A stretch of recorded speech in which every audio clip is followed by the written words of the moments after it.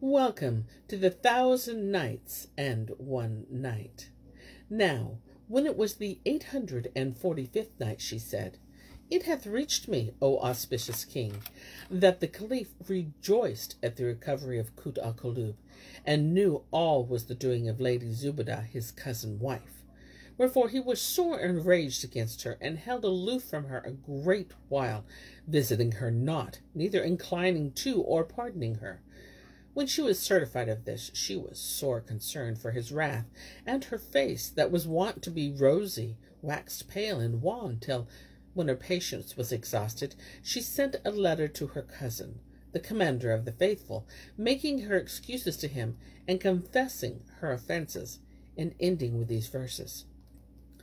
I long once more the love that was between us to regain, that I may quench the fire of grief, and bate the force of bane. O lords of me, have ruth upon the stress my passion deals. Enough to me is what you doled of sorrow and of pain. 'Tis life to me, and deign you keep the troth you deign to plight. 'Tis death to me, and troth you break, and fondest vows profane. Given I've sinned a sorrow sin, yet grant me ruth for naught. By Allah, sweeter is than friend, who is of pardon fain. When the Lady Zubaydah's letter reached the Khalif, and reading it, he saw that she confessed her offence, and sent her excuses to him therefore, he said to himself, Verily all sins doth Allah forgive. Aye, gracious, merciful is he. And he returned an answer expressing satisfaction, and pardon, and forgiveness for what was past, whereat she rejoiced greatly. As for Khalifah the fisherman, the Khalif assigned him a monthly solde of 50 dinars, and took him into especial favour, which would lead to rank and dignity, honour, and worship. Then he kissed ground before the commander of the faithful, and went forth with stately gait. When he came to the door, the eunuch Sandal, who had given him the 100 dinars, saw him, and knowing him, said to him, O fisherman, whence all this? So he told him all that had befallen him, first and last, whereat Sandal rejoiced, because he had been the cause of his enrichment, and said to him, Wilt thou not give me largesse of this wealth, which is now become thine? So Khalifah put hand to pouch, and taking out a purse containing 1,000 dinars, gave it to the eunuch, who said, Keep thy coin, and Allah bless thee therein, and marvelled at his manliness, and all the liberality of his soul, for all his late poverty. Then, leaving the eunuch, Khalifah mounted the she-mule, and rode with the slave's hand on her crupper, till he came to his lodging at the khan, whilst the folk stared at him in surprise for that which had betided him of advancement. When he alighted from the beast, they accosted him, and inquired the cause of his change from poverty to prosperity. And he told them all that had happened from first to last. Then he bought a fine mansion, and laid out thereon much money, till it was perfect in all points. And he took up his abode therein, and was wont to recite therein these 2 couplets. Behold, a house that's like the dwelling of delight, its aspect heals the sick, and banishes despite. Its sojourn for the great and wise appointed is, and fortune fair therein abideth day and night. Then, as soon as he was settled in his house, he sought him a marriage, the daughter of one of the chief men of the city, a handsome girl, and went in unto her, and led a life of solace and satisfaction, joyance and enjoyment. And he rose to passing affluence and exceeding prosperity.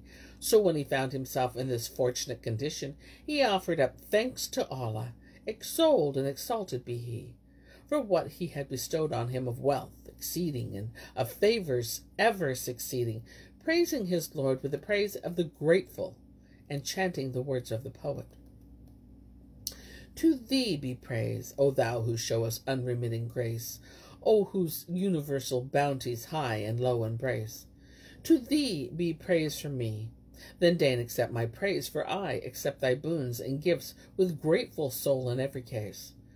Thou hast with favours overwhelmed me, benefits and largesse, and gracious doles my memory ne'er ceaseth to retrace.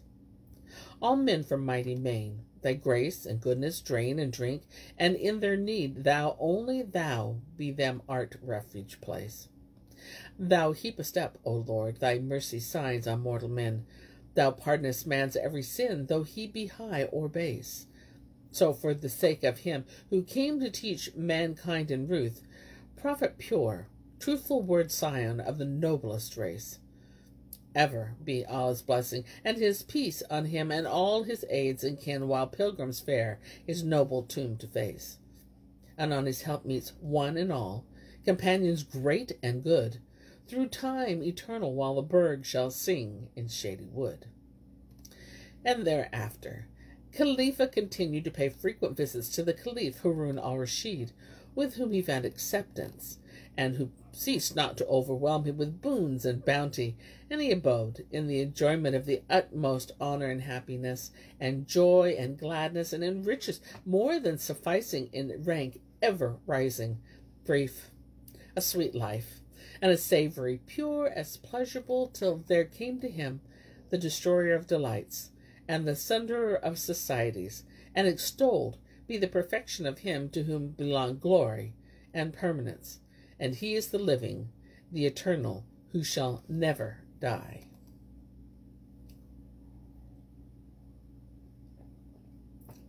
Now I continue, and according to the translator of this piece, he says that the following story is the same story, except that he prefers not amalgamating, as he did in the previous one, so that you can get the full story in this way. This is Khalif, the fisherman of Baghdad. There was once, in days of yore and in ages, and times long gone before, in the city of Baghdad, a fisherman by the name of Khalif, a man of muckle talk and little luck. One day, as he sat in his cell, he bethought himself and said, "There is no majesty, there is no might, save in Allah the glorious, the great. Would heaven I knew what is my offense in the sight of my Lord, and what caused the blackness of my fortune and my littleness of luck among the fishermen, albeit, and I say it who should not, in this city of Baghdad there is never a fisherman like myself." Now, he lodged in a ruined place called a khan, to wit, an inn, without a door, and when he went forth to fish, he would shelter the net without basket or fish slicers, and when the folk would stare at him and say to him, "O Khalif, why not take with thee a basket to hold the fish thou catchest?" he would reply, "Even as I carry it forth empty, so would it come back, for I never managed to catch aught." One night he arose in the darkness before dawn, and taking his net on his shoulder, raised his eyes to heaven and said, "Allah mine, O thou who subjectest the sea to Moses, son of Imran, give me this day my daily bread, for thou art the best of bread givers." Then he went down to the Tigris, and spreading his net, cast it into the river, and waited till it had settled down, when he haled it in and drew it ashore. But behold, it held nothing but a dead dog. So he cast away the carcass, saying, "O morning of ill doom, what a hansel is this dead hound, after I rejoiced in its weight." Then he mended the rents in the net, saying, "Needs must there after this carrion be fish in plenty, attracted by the smell," and made a second cast. After a while he drew it up, and found in the net the hoof of a camel. It had caught in his meshes, and rent him right and left. When Khalif saw his net in this state, he wept and said, "There is no majesty, and there is no might in Allah, save the glorious, the great. I wonder what is my offense, and the cause of the blackness of my fortune, and the littleness of my luck of all folks, so that I catch neither catfish nor sprat, that I may broil on the embers and eat. For I dare there is not in the city of Baghdad a fisherman like me." Then with the Bismillah he cast his net a third time, and presently drawing it ashore, found therein an ape, scurvy and one-eyed, mangy and limping, hending an ivory rod in forehand. When Khalif saw this, he said, "This is indeed a blessing opening. What art thou, O ape? Dost thou not know me?" "No, by Allah, I have no knowledge of thee." "I am thy ape." "What use is there in thee, O my ape?" "Every day I give thee good morrow, so Allah may not open to thee the door of daily bread. Thou failest not of this, O one eye of ill omen. May Allah never bless thee. Needs must I pluck out thy sound eye, and cut off thy whole leg, so thou mayest become a blind cripple, and I quit of thee. But what is the use of that rod when thou hendest in thy hand? O Khalif, I scare the fish therewith, so they may not enter thy net. Is it so? Then this very day will I punish thee with a grievous punishment, and devise all manner of torments, and strip thy flesh from thy bones, and be at rest from thee, sorry bits of good that thou art. So saying, Khalif the fisherman unwound from his middle a strand of rope, and binding him to the tree by his side, said, Look'ee, O dog of an ape, I mean to cast the net again, and if aught come up therein, well and good, but if it come up empty, I will verily and assuredly make an end of thee with the cruelest tortures, and be quit of thee, thou stinking lot. So he cast the net, and drawing it ashore, found in it another ape. Glory be to God the Great. I was wont to pull naught but fish out of this tigress, but now it yielding nothing but apes. Then he looked at the second ape, and saw him fair of form and round of face, with pendants of gold in his ears, and a blue waistcloth about his middle, and he was like unto a lighter taper. So he asked him, What art thou? Thou also an ape? And he answered, saying, O Khalif, I am the ape of Abu al-Sadat, the Jew, the Khalif's shroff. Every day I give him good morrow, and he maketh a profit of 10 gold pieces. Cried the fisherman, By Allah, thou art a fine ape, not like the ill-omened monkey o' mine. So saying, he took a stick, and came down upon the sides of the ape, till he broke his ribs, and he jumped up and down. And the other ape, the handsome one, answered him, saying, O Khalif, what will it profit thee to beat him? Thou belabor him till he die. Khalif replied, How shall I do? Shall I let him wend his ways, that he may scare me the fish and his hang-dog face, and give me good evening and good tomorrow every day, so Allah may not open to me the day of daily bread? Nay, I will kill him and be quit of him, and I will take thee in his stead. So shalt thou give me good tomorrow, and I shall gain 10 golden dinars a day. Thereupon the comely ape made an answer, I will tell thee a better way than that, and if thou hearken to me, thou shalt be at rest, and I will become thine ape in lieu of him. Asked the fisherman, And what dost thou counsel me? And the ape answered, Cast thy net, and thou shalt bring up a noble fish, never saw any of its like, and I will tell thee how thou shalt do with it. Replied Khalif, Look'ee thou too. And I throw my net, and there came up therein a third ape, to be assured that he will cut the 3 of you into 6 bits. And the second ape rejoined, So be it, Khalif. I agree to this thy condition. Then Khalif spread the net, and cast it, and drew it up, and behold, in it was a fine young barbel with a round head, as it were a milking pail, which when he saw his wits fled for joy, and he said, Glory be to God, what is this noble creature? Were yonder apes in the river, I had not brought up this fish. Quoth the seemly ape, O Khalif, an thou give ear to my rede, 'twill bring thee good fortune. And quoth the fisherman, May God damn him who will gainsay thee henceforth. Thereupon the ape said, O Khalif, take some grass, and lay the fish therein in the basket, and cover it with more grass, and take also somewhat of basil from the greengrocer's, and set it in the fish's mouth. Cover it with a kerchief, and push thee through the bazaar of Baghdad. Whoever beseeketh thee of selling it, sell it not, but fare on, till thou come to the market street of the jewelers and money changers. Then count 5 shops on the right-hand side, and the 6th shop is that of Abu al-Sadat, the Jew, the Khalif's shroff. When thou standest before him, he will say to thee, What seekest thou? And do thou make answer, I am a fisher wight. I threw my net in thy name, and took this noble barbel, which I have brought thee as a present. If I give thee aught of silver, take it not, but it little or mickle, for it will spoil that which thou wouldest do. But say to him, I want of thee naught, save one word, that say to me, I sell thee my ape for thine ape, and my luck for thy luck. And the Jew say this, give him the fish, and I shall become thine ape, and this crippled, mangy, one-eyed ape will be his ape. Khalif replied, well said, O ape. Nor did he cease faring Baghdad wards, and observing that which the ape had said to him, till he came to the Jew's shop, and saw the shroff seated with eunuchs and pages about him, bidding and forbidding, and giving and taking.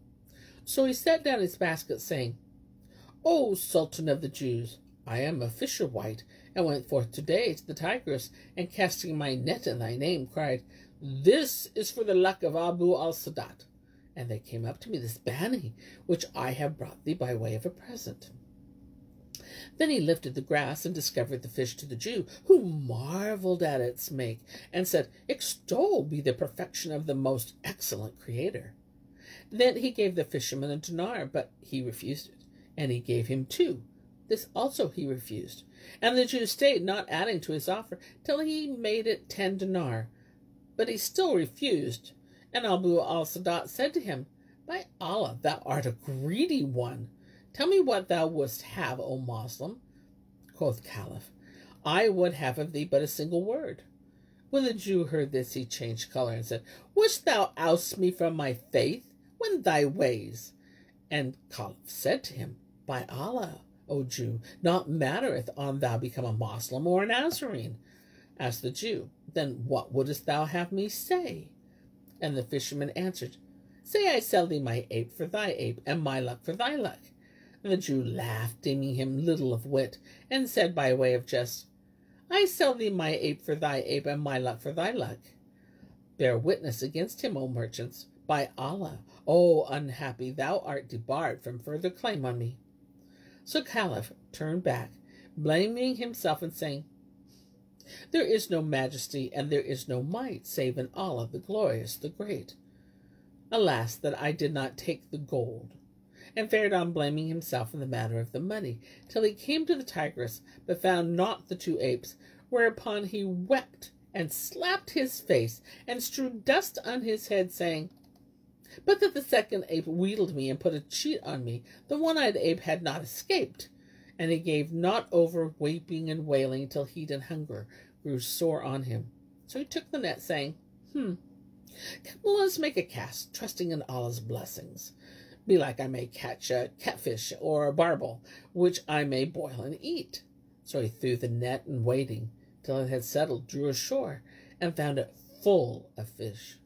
Whereat he was consoled and rejoiced, and busied himself with meshing the fish, and casting them on the earth. Presently up came a woman, seeking fish, and crying, Fish is not found to be found in the town. She caught sight of Khalif, and said to him, Wilt thou sell this fish, O master? Answered Khalif, I am going to turn it into clothes. 'Tis all for sale, even my beard. Take what thou wilt. So she gave him a dinar, and she filled her basket. Then she went away. Behold, up came another servant, seeking a dinar's worth of fish. Nor did the folk cease till it was the hour of mid-afternoon prayer, and Khalif had sold 10 gold dinars worth of fish. Then, being faint and famished, he folded and shouldered his net, and repairing to the market, bought himself a woolen gown, a calot with a plaited border, and a honey-colored turban for a dinar.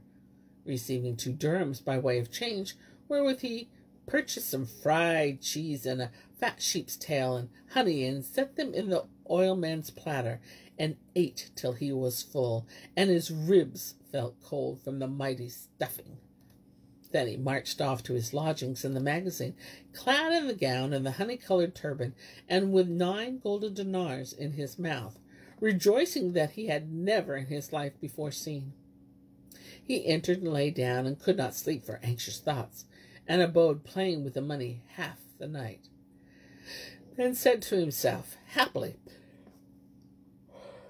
the Khalif may hear that I have gold, and say to Jafar, Go to Khalif, the fisherman, and borrow us some money of him. If I give it to him, it will be no light matter to me, and if I give it not, he will torment me. But Torture is easier to me than the giving up of my cash.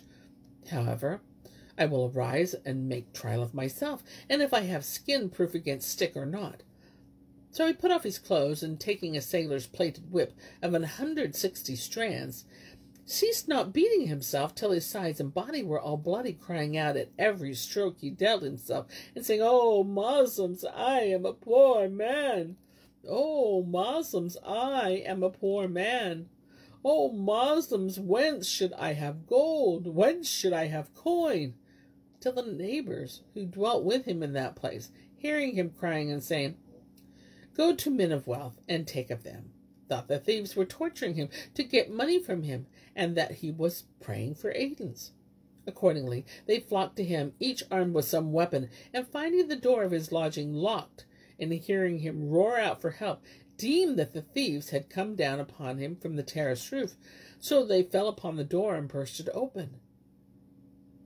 Then they entered and found him mother naked and bareheaded, with body dripping of blood, and altogether in a sad pickle.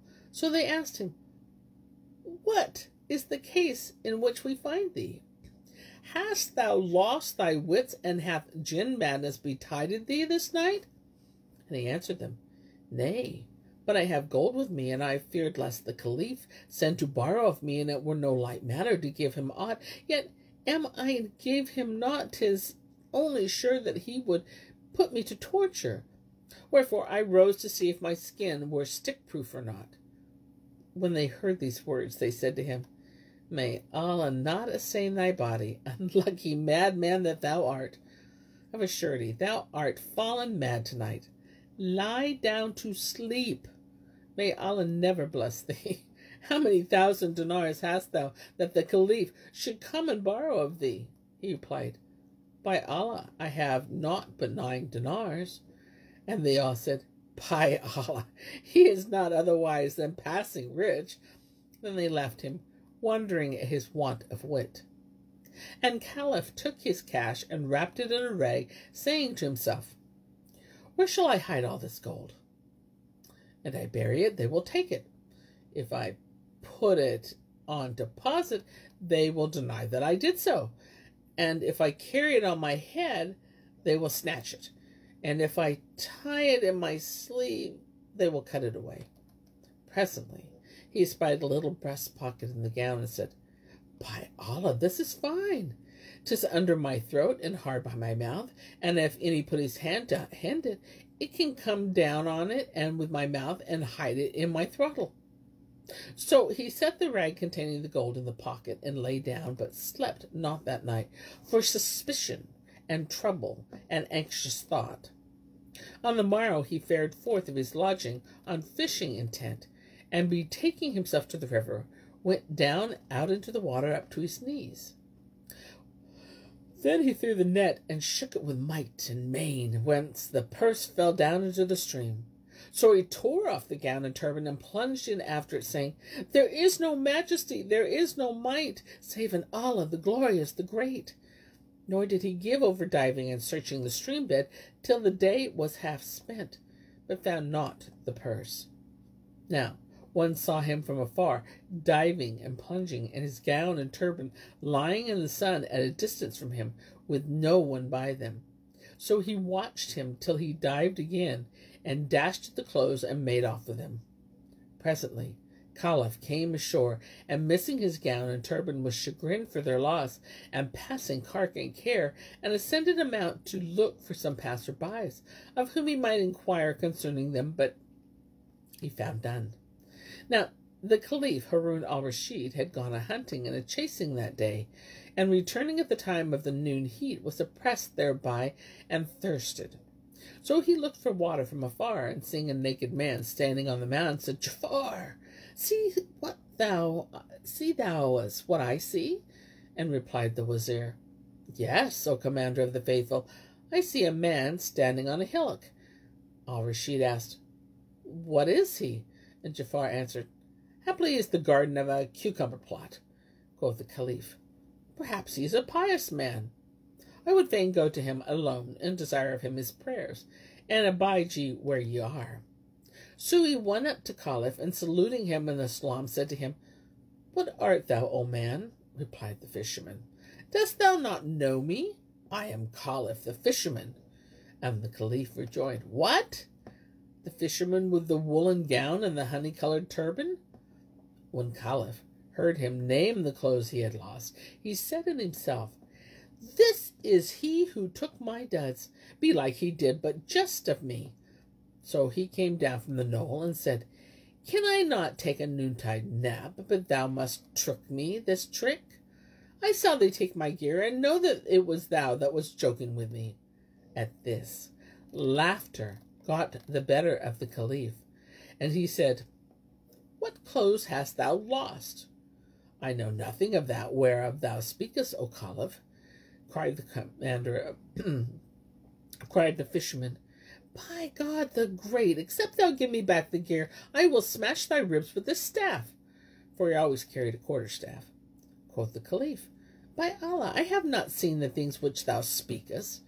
And quoth Khalif, I will go with thee and take note of thy dwelling place, and complain of thee to the chief of police, so thou mayest not trick me again. By Allah, none took my gown and turban but thou, and except thou give them back to me at once, I will throw thee off the back of that she-ass thou ridest, and come on down thy pate with this quarterstaff, till thou canst not stir. Thereupon he tugged at the bridle of the mule, so that she reared up on her hind legs, and the Khalif said to himself, What calamity is this that I have fallen into with this madman? Then he pulled off the gown he had on, worth 100 dinars, and said to Khalif, Take this gown in lieu of my own. He took it, and donning it, saw that it was too long, so he cut it off, short at the knees, and turbaned his head with the cut-off piece. Then said to the Khalif, What art thou, and what is thy craft? But why ask? Thou art none other than a trumpeter. Al-Rashid asked, What showeth thee that I was a trumpeter by trade? And Khalif answered, Thy big nostrils and thy little mouth. Cried the Khalif, Well guessed, yes, I am of that craft. Then said Khalif, And thou wilt hearken to me. I will teach thee the art of fishing. 'Twill be better for thee than trumpeting, and thou may eat lawfully. Replied the Khalif, Teach it me so that I may see whether I am capable of learning it. And Khalif said, Come with me, O trumpeter. So the Khalif followed him down to the river, and took the net from him, whilst he taught him how to throw it. Then he cast it and drew it up, when, behold, it was heavy. And the fisherman said, O trumpeter, and the net be caught on one of the rocks, drag it not too hard, or 'twill break. And by Allah, I will take thy she-ass in payment thereof. The Khalif laughed at his words, and drew up the net little by little, until he brought it ashore, and found it full of fish.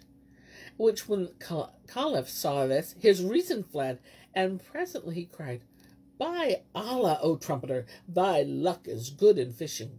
Never in my life will I part with thee. But now I mean to send thee to the fish bazaar, where do thou inquire for the shop of Humad the fisherman, and say to him, My master Khalif saluteth thee, and biddeth thee send him a pair of frails and a knife, so he may bring thee more fish than yesterday. Run, and return to me forthright. The Khalif replied, and indeed he was laughing, On my head, O master, and mounting his mule, rode back to Jafar, who said to him, Tell me what hath betided thee. So the Khalif told him all that had passed between Khalif the fisherman and himself from first to last, adding, I left him awaiting my return to him with the baskets, and I am resolved that he shall teach me how to scale fish and clean them.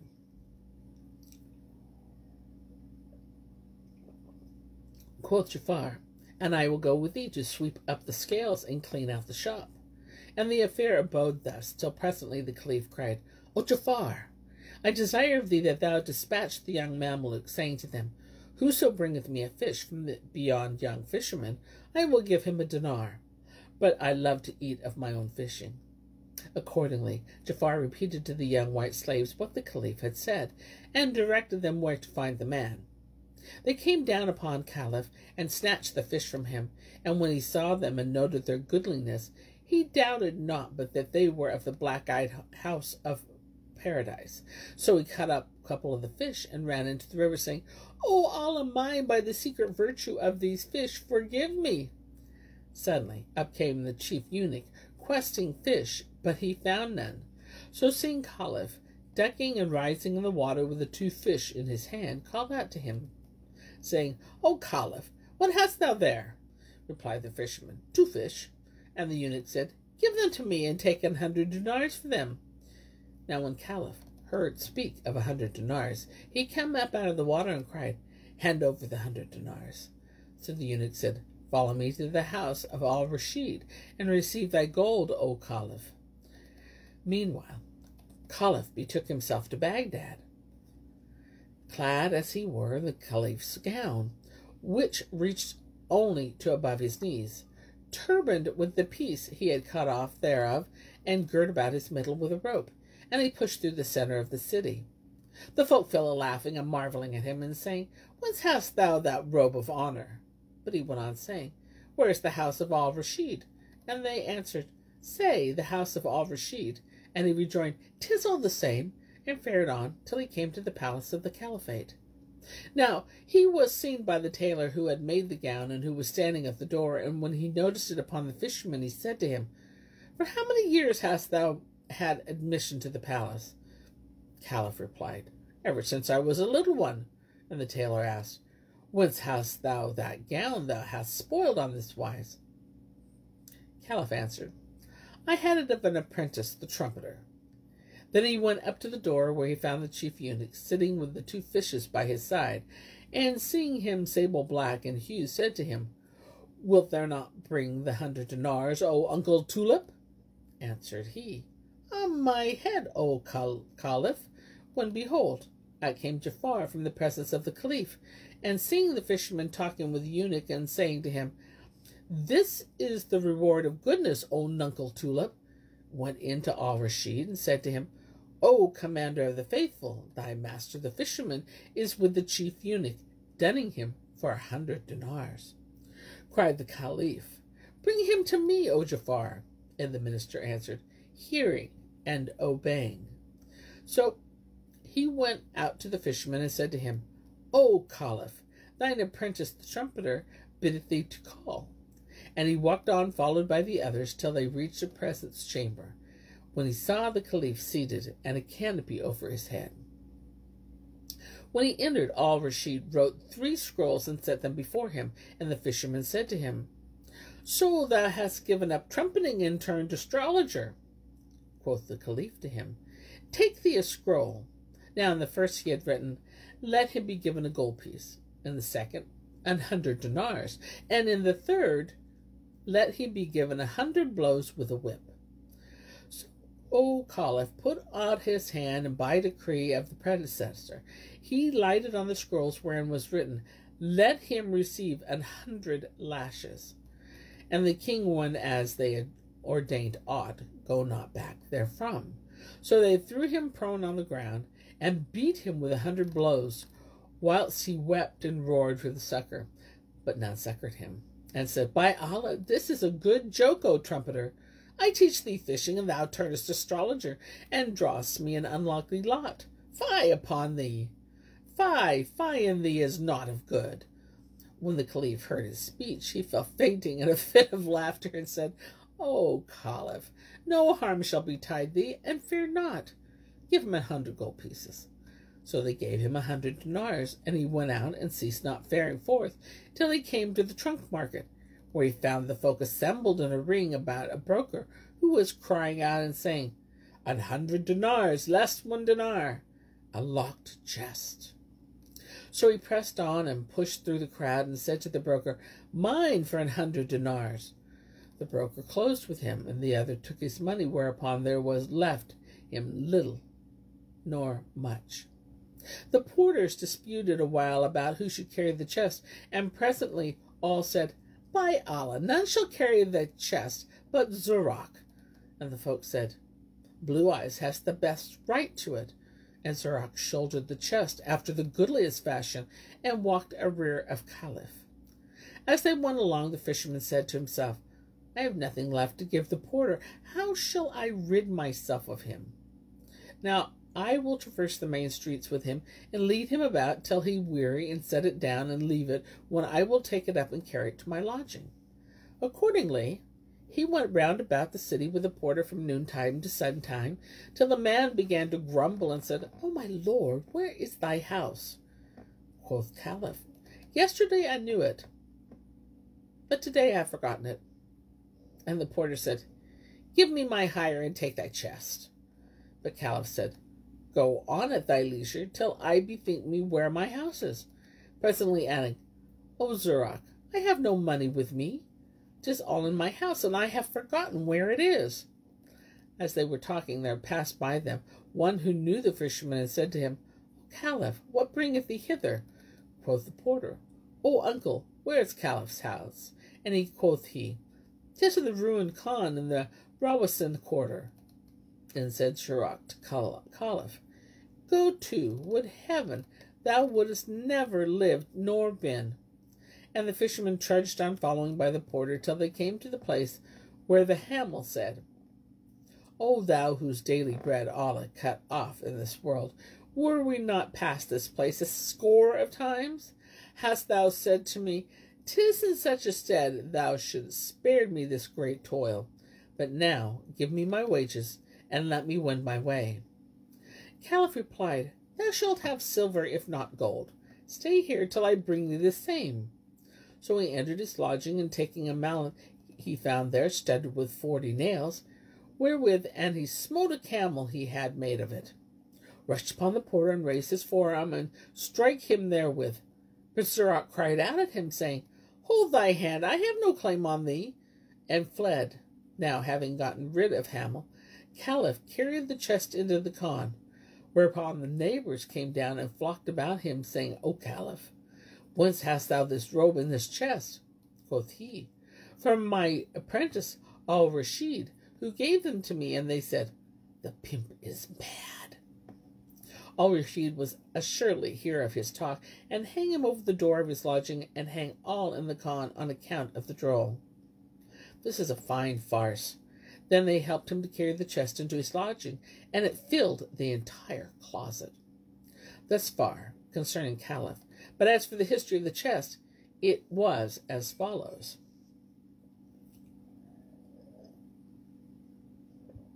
The Khalif had a Turkish slave girl by the name of Kut al-Kulub, whom he loved with exceeding love. And the lady Zubaydah came to know of this from himself, and was passing jealous of her, and secretly plotted mischief against her. So whilst the commander of the faithful was absent a sporting and a hunting, she sent for Kut al-Kulub, and inviting her to a banquet, set before her meat and wine, and she ate and drank. Now the wine was drugged with bang, so she slept. And Zubaydah sent for the chief eunuch, and putting her in a great chest, locked it and gave it to him, and saying, Take this chest and cast it into the river. Thereupon he took it up before him on a he-mule, and set out with it for the sea, but found it unfit to carry. So as he passed by the trunk market, he saw the sheikh of the brokers and salesmen, and said to him, Wilt thou sell me this chest, O uncle? The uncle replied, Yes, we will do this much. But, said the eunuch, look thou sell it not except locked. And the other, 'Tis well. We will do as thou ask. So he set down the chest, and they cried for a sale, saying, Who will buy this chest for 100 dinars? And behold, up came Khalif the fisherman, and bought the chest, after turning it over right and left. And there passed between him and the porter that which hath been set out. Now as regards Khalif the fisherman, he lay down on the chest to sleep, and presently Kut al-Kulub awoke from her bang, and finding herself in the chest, cried out and said, Alas! Whereupon Khalif sprang up the chest lid, and cried out and said, Ho, Moslems! Come to my help. There are ifrits in the chest. So the neighbors awoke from the sleep, and said to him, What mattereth thee, O madman? Quoth he, The chest is full of ifrits. And quoth they, Go to sleep. Thou hast troubled our rest this night. May Allah not bless thee. Go in and sleep without madness. He went on, I cannot sleep. But they abused him, and they went in and laid down once more. And behold, Kut al-Kulub spoke and said, Where am I? Upon which Khalif fled forth the closet and said, O my neighbors of the hostelry, come to my aid. Quoth he, What hath befallen thee? Thou troublest thy neighbor's rest. O folk, there be ifrits in the chest, moving and speaking. Thou liest. What do they say? They say, Where am I? What heaven thou wert in hell? Thou disturbest the neighbors and hinderest them of sleep. Go to sleep. What thou hast never lived nor been. So Khalif went in, fearful, because he had no place wherein to sleep, save upon the chest lid, when lo, as he stood with ears listening for speech, Kut al-Kulub spake again and said, I'm hungry. So in sore fright, he fled forth and cried out, Ho, neighbors, ho, dwellers in the khan, come aid me. Said they, What is thy calamity now? And he answered, The ifrits in the chest say, We are hungry. Quoth the neighbors one to another, 'Twould seem Khalif is hungry. Let us feed him, and give him the supper-arts, else he will not let us sleep tonight. So they brought him bread and meat and broken victuals and radishes, and gave him a basket full of all kinds of things, saying, Eat till thou be full, and go to sleep, and talk not, else will we break thy ribs, and beat thee to death this very night. So he took the basket with the provant, and entered his lodging. Now it was a moonlit night, and the moon shone in full sheen upon the chest, and lit up the closet with its light. Seeing this, he sat down on his purchase, and fell to eating of the food with both hands. Presently Kut al-Kulub spake again, and said, Open to me, and have mercy upon me, O Moslems. So Khalif arose, and taking a stone he had by him, broke the chest open. And behold, therein lay a young lady, as she were the sun shining light, with brow flower white, face moon bright, cheeks of rose hue exquisite, and speech sweeter than sugar bite, and in dress worth 1,000 dinars and more bedight. Seeing this, his wits flew from his head for joy, and he said, By Allah, thou art of the fair. She asked him, What art thou, O fellow? And he answered, O my lady, I am Khalif the fisherman. Quoth she, Who brought me thither? And quoth he, I bought thee, and thou art my slave girl. Thereupon said she, I see on thee a robe of the raiment of the Khalif. So he told her all that had betided him from first to last, and how he had bought the chest. Wherefore she knew that the lady Zubaydah had played her false, and she ceased not talking with him till the morning, when she said to him, O Khalif, seek me from someone an ink case, and reed pen and paper, and bring them to me. So he found with one of the neighbors what she sought, and brought it to her, whereupon she wrote a letter, and folded, and gave it to him, saying, O Khalif, take this paper, and carry it to the jewel market, where do thou inquire for the shop of Abu al-Hasan, the jeweler, and give it to him. Answered the fisherman, O my lady, this name is difficult to me, I cannot remember it. And she rejoined, Then ask for the shop of Ibn al-Uqba. Quoth he, O my lady, is that an Uqba? And quoth she, 'Tis a bird which folk carry on fist with eyes hooded. And he exclaimed, O my lady, I know it. And then he went forth from her, and fared on, repeating the name, lest it fade from his memory. But by the time he reached the jewel market, he had forgotten it. So he accosted one of the merchants, and said to them, Is there any here named after a bird? Replied the merchant, Yes, thou meanest Ibn al-Uqba. Khalif cried, That's the man I want, and I am making his way to him to give him a letter, which when he read and knew the purport thereof, he fell to kissing it and laying it on his head, for it said that Abu al-Hasan was the agent of Lady Kut al-Kulub, and her intended over all property and lands and houses. Now she had written to him, saying, From Her Highness, the Lady Kut al-Kulub, to Sir Abu al-Hasan the jeweler, The instant this letter reacheth thee, set apart for us a saloon, completely equipped with furniture and vessels, and negro slaves and slave girls, and what not else is needful for our residence, and seemly, and take the bearer of the missive and carry him to the bath. Then clothe him in costly apparel, and do with him thus and thus. So he said, hearing and obeying, and locking up his shop, took the fisherman and bore him to the bath, where he committed him to one of the bathmen, that he might serve him according to custom. Then he went forth to carry on Lady Kut al Kulub's orders. As for Khalif, he concluded of his lack in wit and stupidity that the bath was a prison, and said to the bathman, "What crime have I committed that you should lay me in limbo?" They laughed at him and made him sit on the side of the tank, whilst the bathman took hold of his legs that he might shampoo them. Khalif thought he meant to wrestle with him, and said to him, "This is a wrestling place, and I knew naught of it." Then he arose, and seizing the bathman's leg, lifted him up and threw him on the ground and broke his ribs. The man cried out for help, whereupon the other bathman came in a crowd and fell upon Khalif, and overcoming him by dint of numbers, delivered their comrade from his clutches, and tunted him till he came to himself. Then they knew that the fisherman was a simpleton, and served him till Abu al-Hasan came back with a dress of rich stuff, and clad him therein. After which he brought him a handsome she-mule, ready saddled, and taking by the hand, carried him forth of the bath, and said to him, "Mount." Quoth he, "How shall I mount? I fear lest she throw me on the ground and break my ribs into my belly." Nor would he back the mule, save after much travail and trouble, and they stinted not faring on till they came to the place where Abu al-Hasan had set apart for the Lady Kut al Kulub. Thereupon Khalif entered, and found her sitting with slaves and eunuchs about her, and the porter at the door, staff in hand, who, when he saw the fisherman, sprang up, and kissing his hands, went forth before him, till he brought him within the saloon. Here the fisherman saw what amazed his wits, and his eyes were dazzled by that which he beheld of riches past count, and slaves and servants, who kissed his hand and said, "May the bath be a blessing to thee." When he entered the saloon and drew near unto Kut al Kulub, she sprang up to him, and taking him by the hand, seated him on a high mattress divan. Then she brought him a vase of sherbet of sugar, mingled with rose water and willow water, and he took it, and drank it off, and left not a single drop.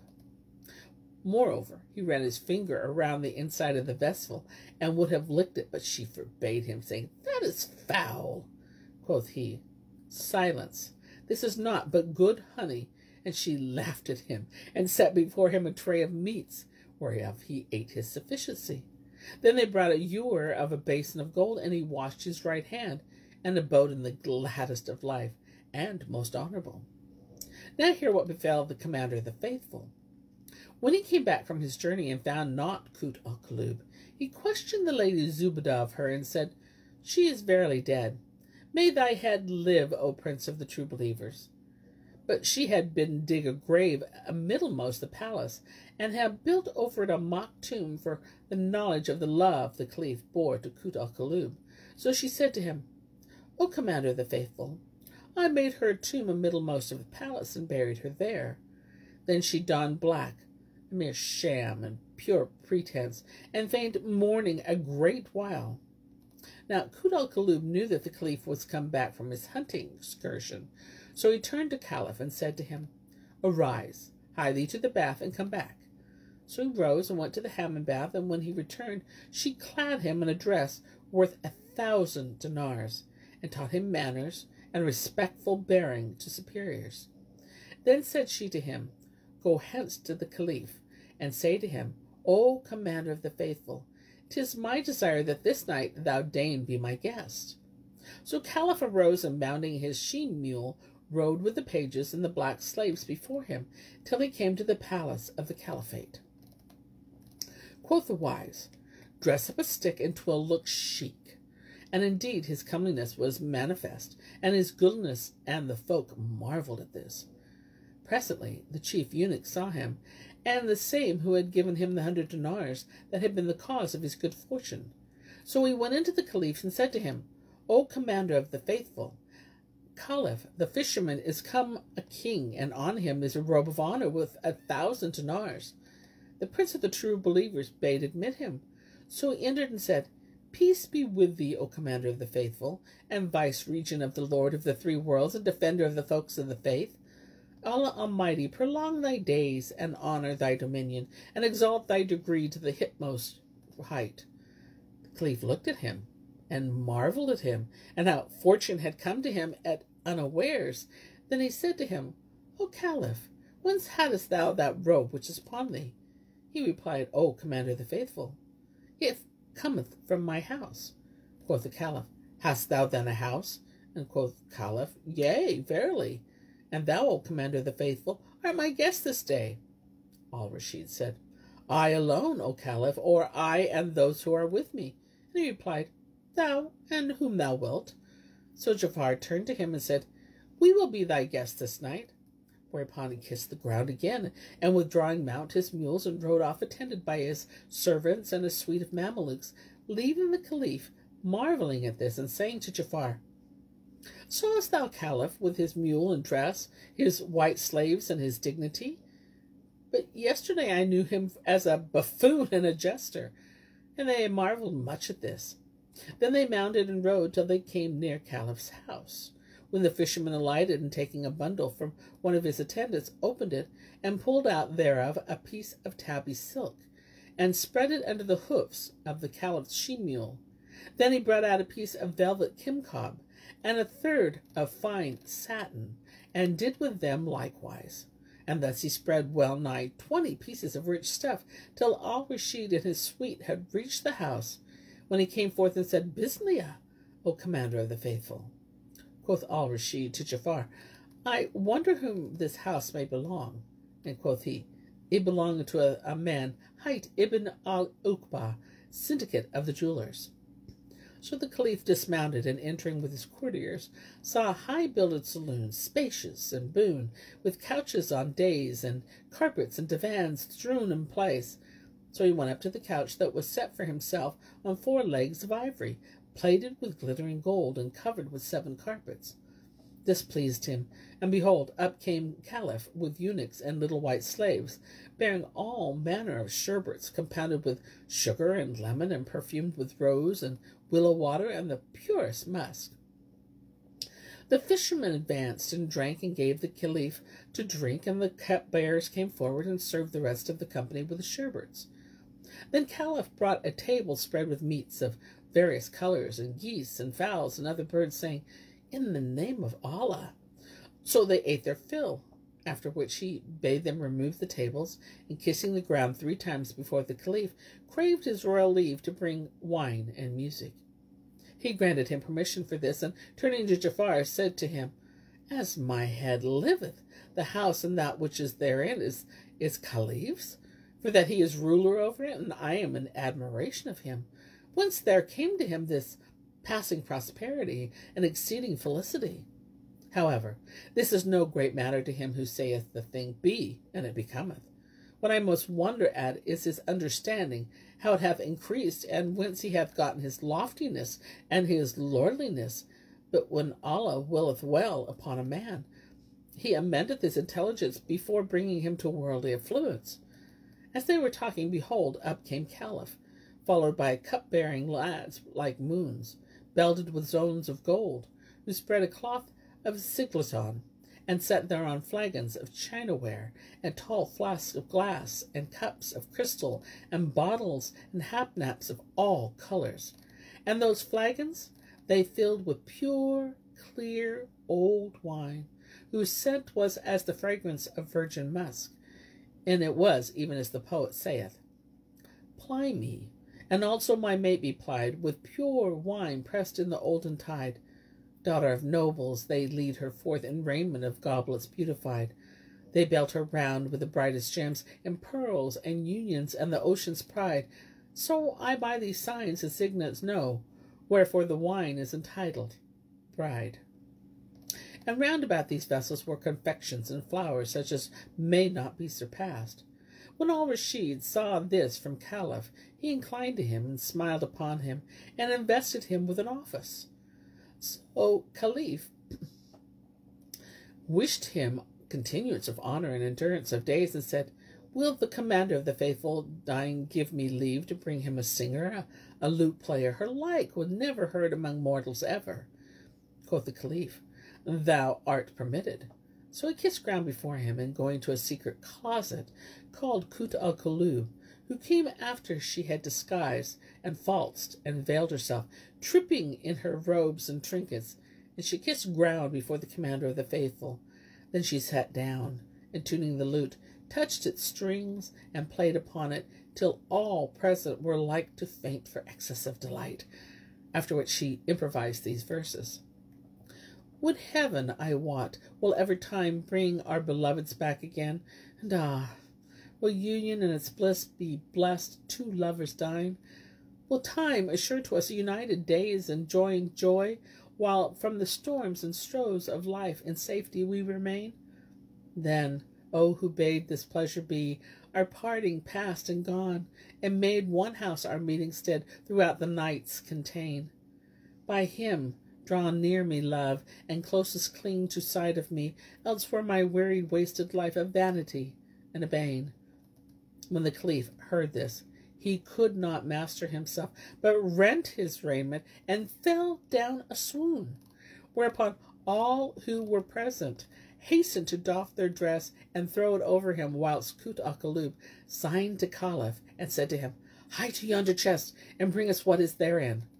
For she had made ready therein a suit of the Caliph's wear against the like of such an hour as this. So Khalif brought it to her, and she threw it over the commander of the faithful, who came to himself, and knowing her for Kut al-Kulub, said, "Is this the day of resurrection, and hath Allah quickened those who are in the tombs? Or am I asleep, and this was an imbroglio of dreams?"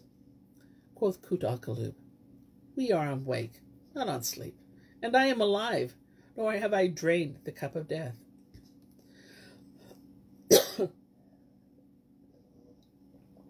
Then she told him all that had befallen her, and indeed, since he lost her life, had not been light to him, nor had slept been sweet, and he abode now wondering, then weeping, and anon afire for longing.